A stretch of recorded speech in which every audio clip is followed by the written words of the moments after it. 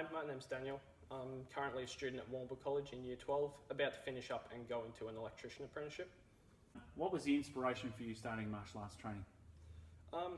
Initially, I actually just went mainly because my friends went here. And after that, I just learned that this is sort of my thing because I never really had a sport that I was into beforehand, and this is what I really liked, so I've just kept with it ever since. And you've done some self-defense training with us as well. What do you enjoy about those classes? I do enjoy the scenario training that we do. I find that's really good. Putting someone in a position that they may end up being in to some degree.